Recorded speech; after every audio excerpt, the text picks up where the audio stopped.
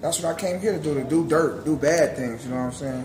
Now I'm here uplifting the community that I took so much from. So I'm just glad to be in this position to be able to give back, you know, because some of us don't get that chance, BJ. You know what I mean? So you see what I'm talking about? I see these are the examples of folks that you can see.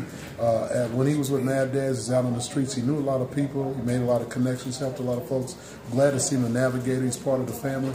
And I'm glad to see that he's also got a relationship with God, because, see, that was the key. See, a lot of you don't want to have, you want to change, but you don't want to have a relationship with God. You don't want to have any spiritual thing. You want to do it on your own. But sometimes it's impossible to do it on your own.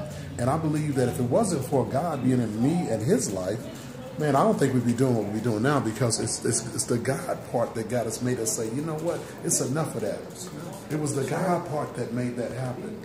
And with that God part, then we decided, you know, getting high ain't that important.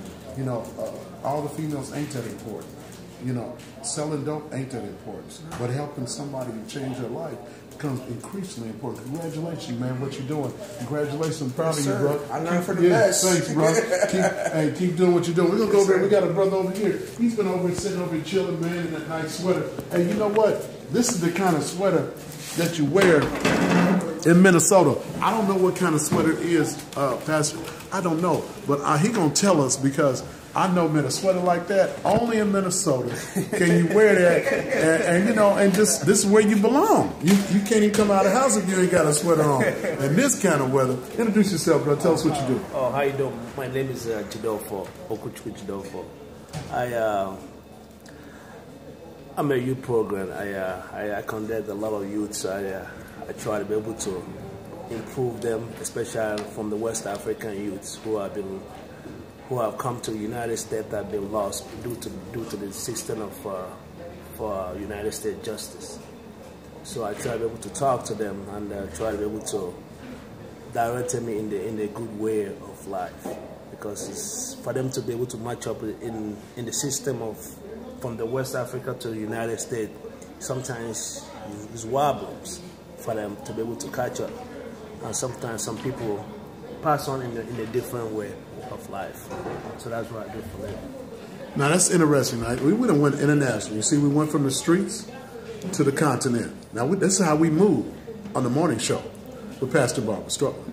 This is how we do this. It's because, see, it's important to understand that we all are from Africa, and you know, we are African Americans, and America does not traditionally belong to America. America belongs to the native community. And that we are all here on borrowed land, and we're here to make this a better place, many of us.